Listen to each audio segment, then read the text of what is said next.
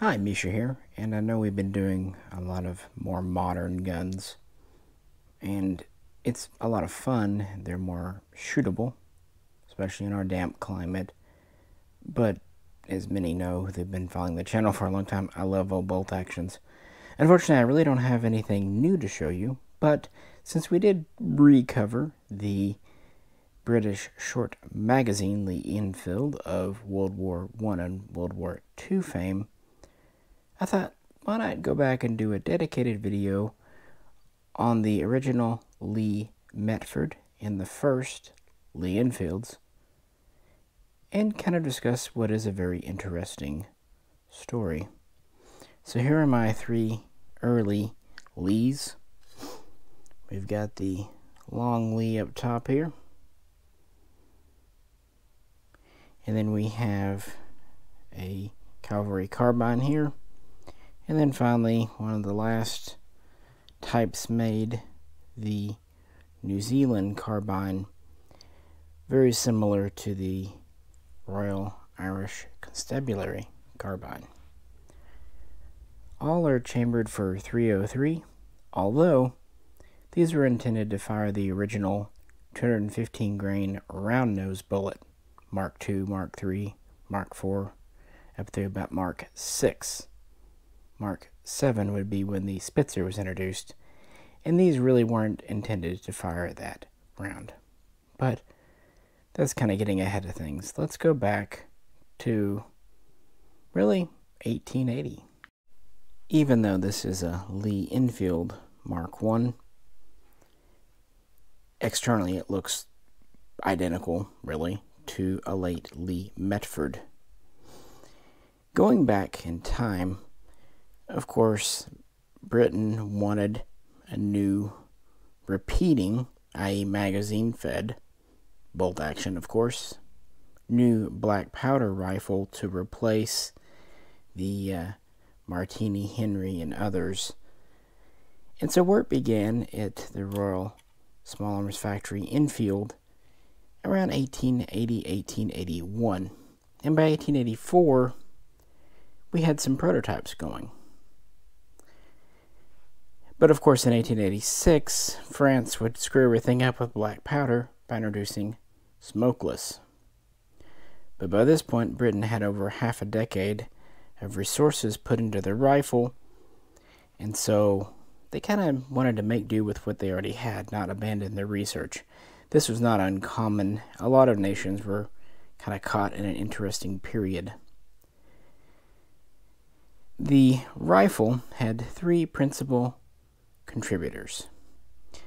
James Paris Lee made the bolt system and the unique, for the time, detaching magazine.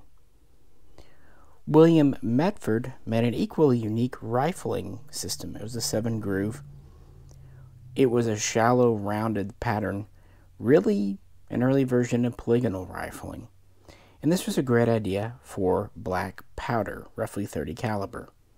It would be easy to clean, and it would wear less with the slower black powder.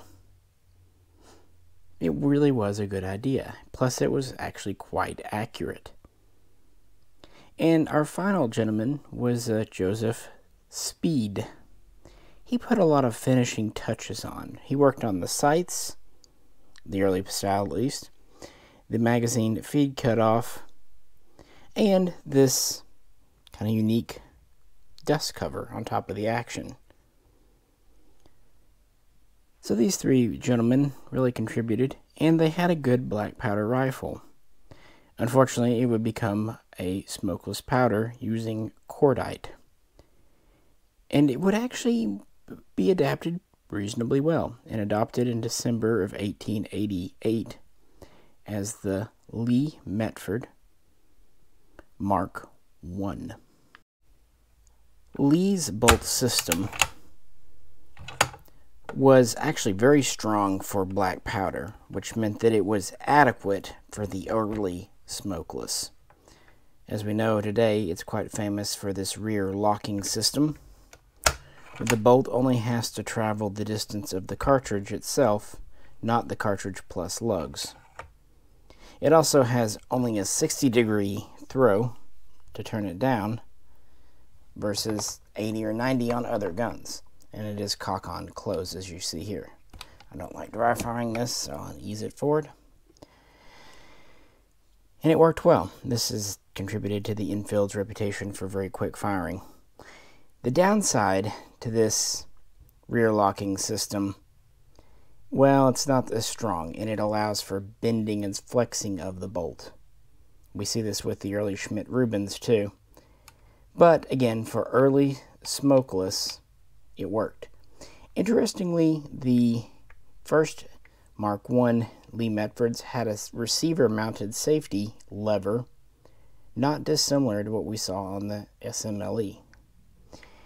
And while they did have a detaching magazine, it wasn't 10 rounds, it was actually 8, because it would come up to kind of a single feed. It's a different system. It was about 49.5 inches overall. It had a different style of early pattern sights, essentially black powder sights. Quickly tried to modify for smokeless.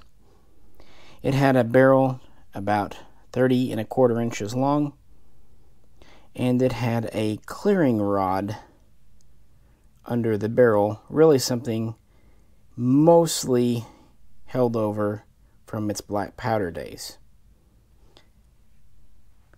It still had a storage compartment in the stock for cleaning rope and oiler and what have you. Had 2 sling swivels plus a front swivel.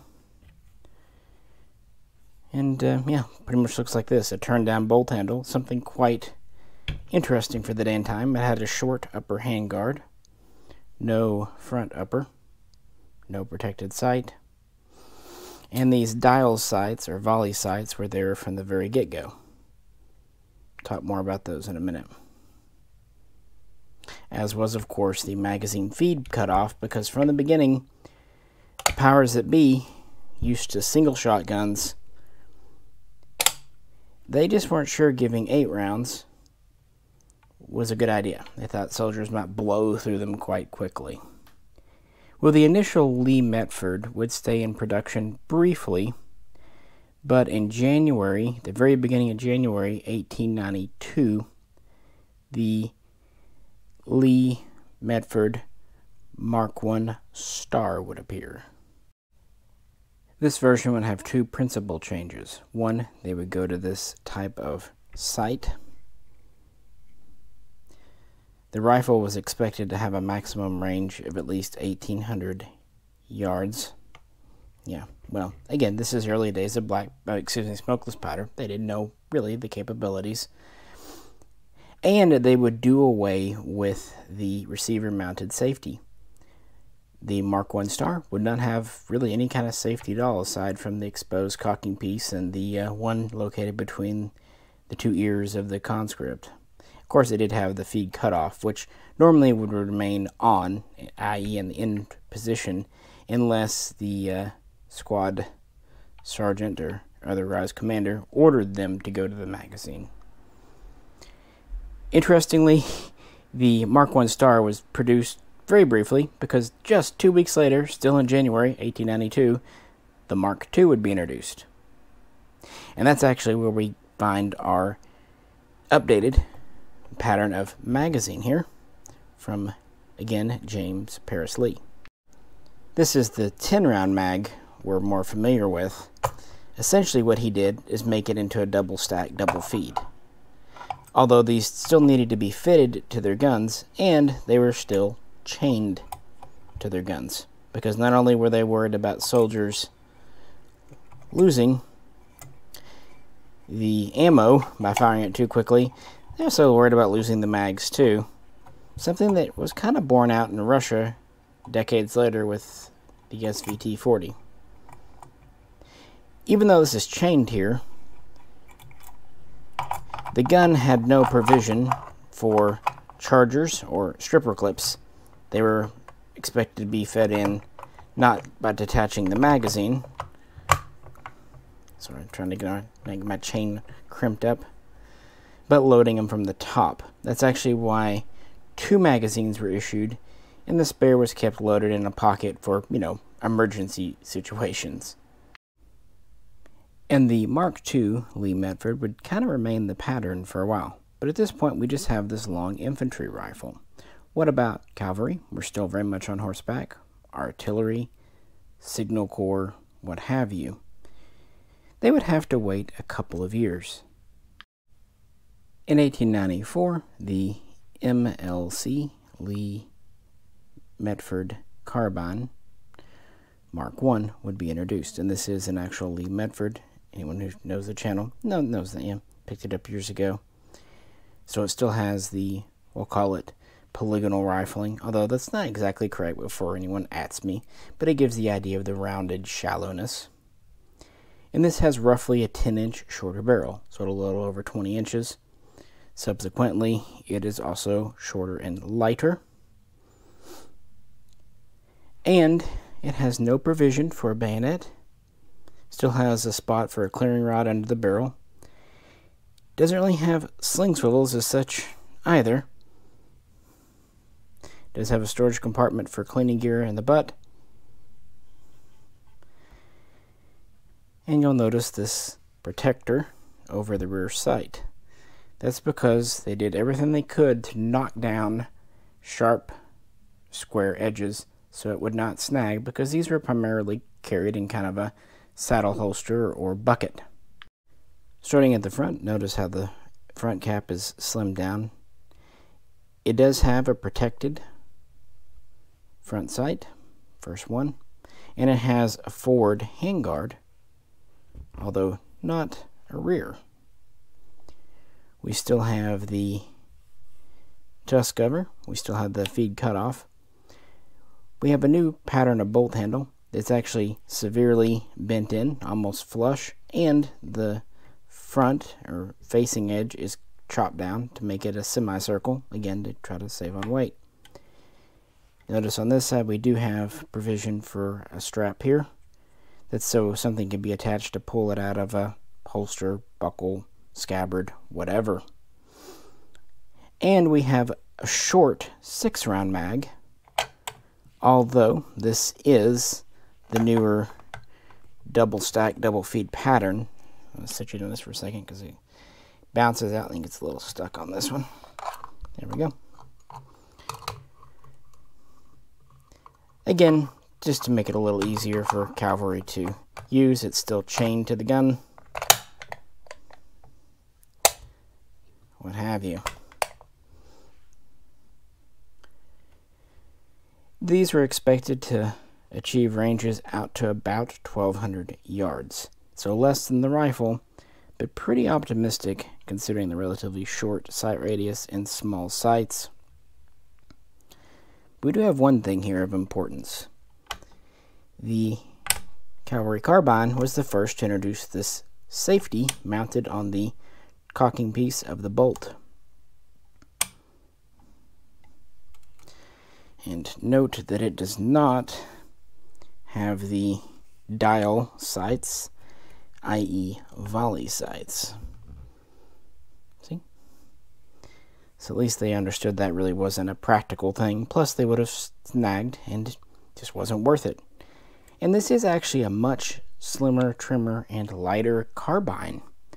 And at first it was well received. So we have a long rifle for the infantry and a short, light carbine for cavalry, artillery, everyone else. So yeah, by 1895 things are looking up, or at least they should be.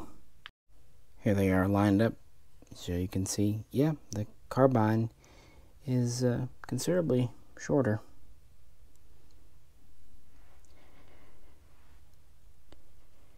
In April of 1895, we would get the final version of the Metford rifle, the Mark II Star.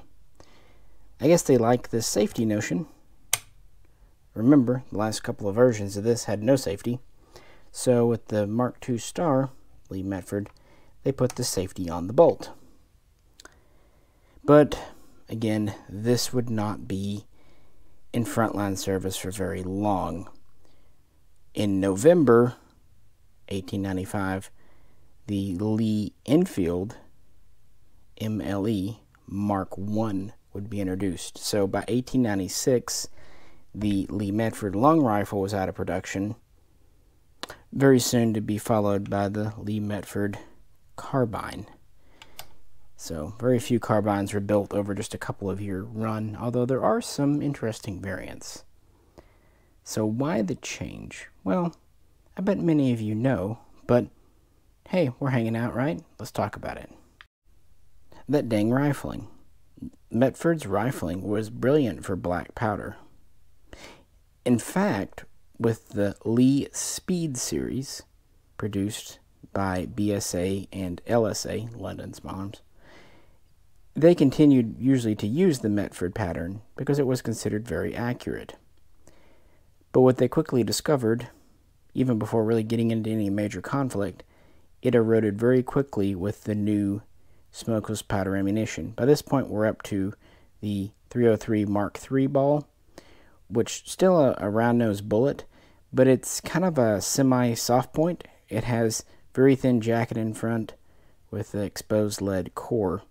We would also get to the Mark IV and Mark V, which were patently hollow points. Either way, they were putting a lot of stress. Now, we're not talking like they would burn out in 1,000 rounds. We're not. This wasn't the Winchester 1895 Lee Navy. Those 6mm guns just were gone. But 5,000-6,000 rounds, you would start to see major degradation of the Metford rifling. So, at Lee Enfield, they set to work, and like I said, in November of 1895, they introduced this gun. The change was the rifling. They went to a square pattern with very deep grooves, and while this would be more difficult to clean and not as accurate necessarily, it did last quite a bit longer. Now, we're not talking 20,000 rounds or 30, roughly 10 up to 12 maybe. So it had roughly twice the life of a Lee-Metford. For a civilian shooter, 6,000 rounds is perfectly acceptable. For a military, you can understand how they could get up to 10,000 relatively quickly in training. So, the Mark I Enfield here would replace the Metford and go into mass production. There would be one variant of this called the Mark I Star, introduced in 1899, and it had the cleaning rod or clearing rod removed. It also had somewhat updated sights.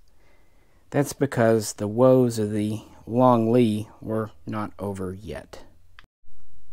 Beginning in 1899, what we know today as the Second Boer War began, where in southern Africa, British troops with their new 303s went up against the Afrikaans, the Boers, with the Orange Free State, primarily armed with guns like this.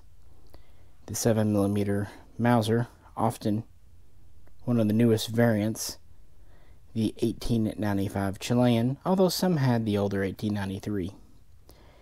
This was one of the first times the Mauser pattern really made a name for itself. And the British didn't really like what they found. Now, first off, a lot of them still had the older Lee-Metfords. Even the ones who came in with the newer Lee Enfields, they found that the rear sights were not properly calibrated for the current ammunition. So when they shot at any kind of distance, they were off. Way off. 18 inches or more off at just 100 or 200 yards. So during that war, they had to make a running change and send over new rear sights. There were also complaints that this Cavalry carbine, while short and light, was just not giving them range, because this was a war of ranges and accuracy. And that's where 7mm here and the Mauser 1895 really shined. The 7x57 cartridge is already known for being very flat shooting, This rifle has a very smooth bolt, even though it's a straight bolt handle. And even though it only holds 5 rounds versus 10 of the Enfield, it could be, and was designed to be, topped off by stripper clips, what the British call chargers. So fewer rounds in the gun, but that gave it a major advantage. So kind of the same lesson America would learn in Cuba during the Spanish-American War with their Craig Jorgensens. The Enfield, even with the corrected barrel and sights, was a mixed bag at best. And the Mauser, well, part of it was, the grass is always green on the other side. A lot in the British military and the hierarchy really felt this was a good gun. And because the Cavalry Carbine wasn't doing what was needed, a lot of them were replaced quite quickly with long rifles, believe it or not. They'd rather have the bulk and slight cumbersomeness of this with the range and extra ammo it afforded. So even the, as we call the Enfield version of the carbine, the LEC, the Lee-Enfield Carbine, Mark I, there would also be a Mark I Star that did not have the rod under the barrel, introduced in 1889 as well, would kind of, One other final thing that kind of put a wrinkle in Britain's plans. In 1899, the Hague Convention outlawed, via the rules of war, the laws, expanding bullets, i.e. hollow points, that kind of thing. That forced Britain to retire the Mark III, Mark IV, and Mark V, and introduce the Mark VI by 1904. And the Mark VI, it was still trying to be a little bit of a soft point, soft tip with a thinner jacket, but not like the Mark III, and it was still a round nose bullet over 200 grains. Again, we'd have to wait till 1910 for the Spitzer to come along. But I think you see the seeds here with what happened there. For the short magazine Lee-Enfield, the universal short rifle, replacing both the cavalry and the long. And of course the P-13 that led to the P-14, which was a complete abandonment of the James Paris Lee's system in favor of something very, very Mauser-like. Again, very similar to what America did with the 1903 Springfield. So the Boer War was very influential on the Enfield's path. In fact, by 1901, the original Long Lee and Carbine's fate was really sealed. They were going to be retired and replaced, and that's kind of where we picked up with our SMLE video last time. But of course, I did have one final rifle to show you here, and there is one kind of final major chapter before this gets put to bed. The Kiwi Carbine, the New Zealand Carbine. In 1901, 1,000 of these were ordered specially from Britain and delivered, and then a second order for 500 was placed in 1903, and then between 1904 and 1906, a few more were built kind of from leftover parts, just because. You can see the Mark I style end cap here with no hole for a rod. And this bayonet lug is kind of the key difference. Of course, the original rifle took a bayonet. It was the pattern 1888, really based on the 1884. And I do have one around here somewhere. I didn't bring it out for this video. Sorry. But that was the major difference. The New Zealanders wanted the ability to mount a bayonet on a carbine because these were more for colonial use, riot control, police use in the brush. They just wanted one. So what they did, they took the Lee carbine action and they plugged in a Martini Enfield 303 barrel, which is thicker It does have protected front sight, but it's a little different style protector. And it mounts the bayonet. We have another change here with sling swivels, because that was something else they wanted. We have more of a rifle style rear swivel here, and we have a front swivel here.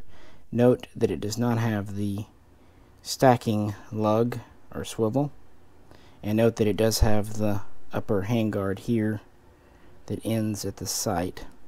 Also that it still retains the chained on 6-round mag, dust cover, but no volley sights,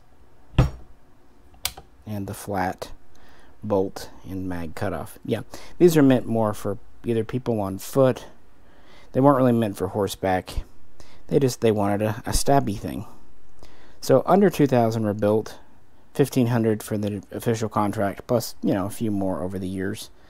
It's interesting because these were purpose built, and really the last official fully built, came out of the factory this way pattern of original Lee. Now, of course, the very similar Royal Irish Constabulary Carbine, RIC, RIC, would appear in 1904.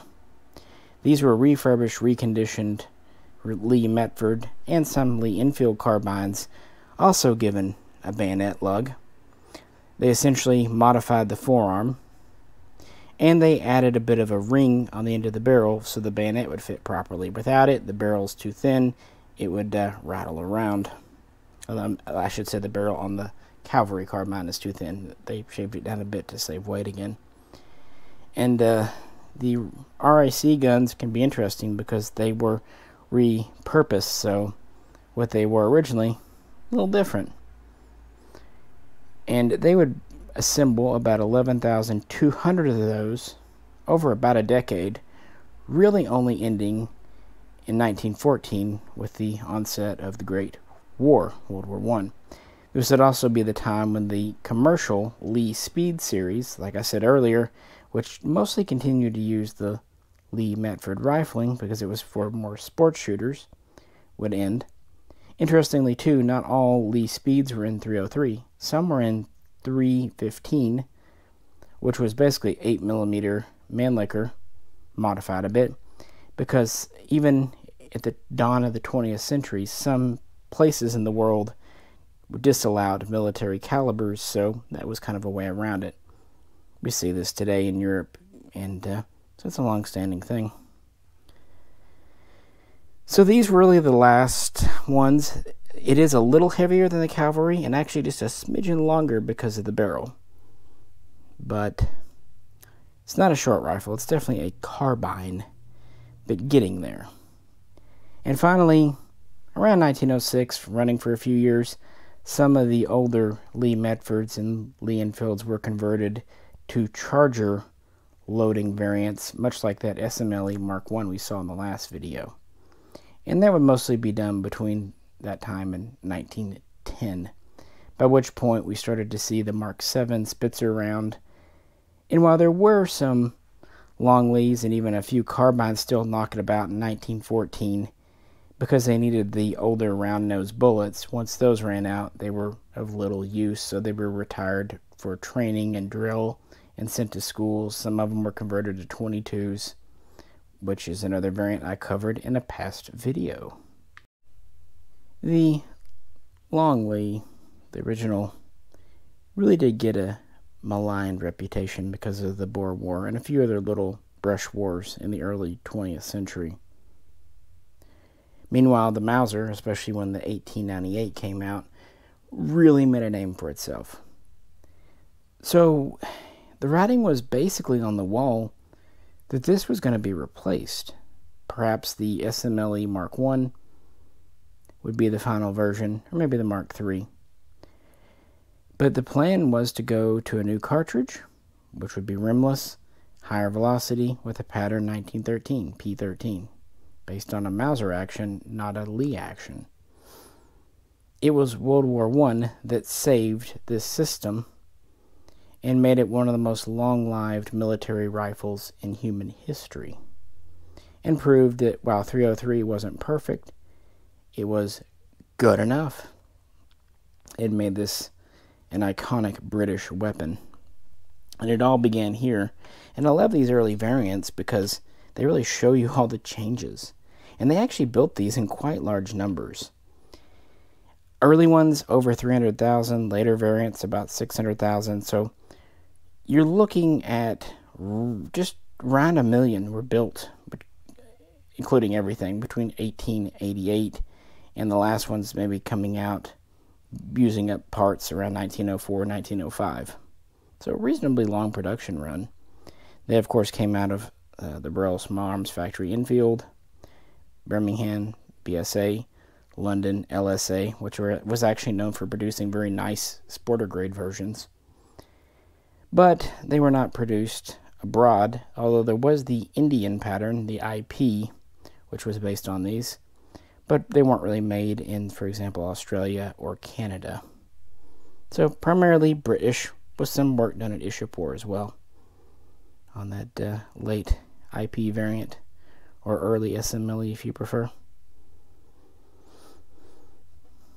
But what really doomed this was the fact that it wasn't made for the Spitzer cartridge, the less than optimal sights, the fact that they weren't designed to feed from chargers, and that it was kind of stuck in the 19th century notion of, nearly 3-foot long infantry rifle and under 2-foot long cavalry carbine. The 20th century proved that the short rifle concept was really the way to go with bolt guns, especially with smokeless powder. The long barrel is kind of a holdover from black powder, when the more length you got was better.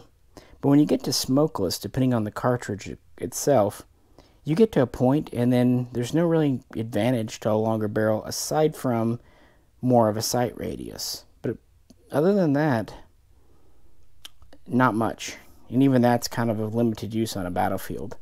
So they really discovered that with this cartridge, 24, 25 inches, it maxed out. There was really absolutely no need for 30 inches, except again, sight radius and also, I guess, bayonet fighting can make it advantageous. Likewise, cavalry carbines, while neat, they weren't as all-purpose as they would like, and just had compromises. Plus, with 2 guns in the system, you have to have 2 different types of parts. You go to a short rifle, you have 1 gun, so all the parts are the same. Makes work in the field, especially when you have a major war like World War I on your hands. I don't know, they just felt like revisiting this. Hope this was enjoyable to some. I don't want to not have bolt actions on this channel at all. Although I admit doing the modern stuff gets us out to the range. I would not want to shoot any of these. I don't have any round nose 303. And they're all old enough that, you know what? They're one of those guns, kind of like my Muratas in the collection, that are just, they're retired at this point. If you want to shoot yours, that's great. Me, if I want to shoot an Enfield, I'll just shoot a newer Mark III or something. Or maybe a number 4. But, yeah, I have these for collecting purposes, and just because I find them mechanically very interesting. So what do you think? Do you like them? Do you see the differences between this and the later versions? Even if you go to the number 5, the Jungle Carbine as they call it, it's still essentially the same Lee system though. And while they updated the magazine, that too is essentially the same. Kind of interesting. Even the buttstock didn't change a whole lot. Anywho, appreciate you hanging out with me today. As always, if you could, please like, share, subscribe, drop a comment. And if you'd really like to help support the channel as we move into the holiday season, any help over on Patreon is much appreciated, much obliged. But if you can't, understand too. This is Misha. Catch you very soon. Next time.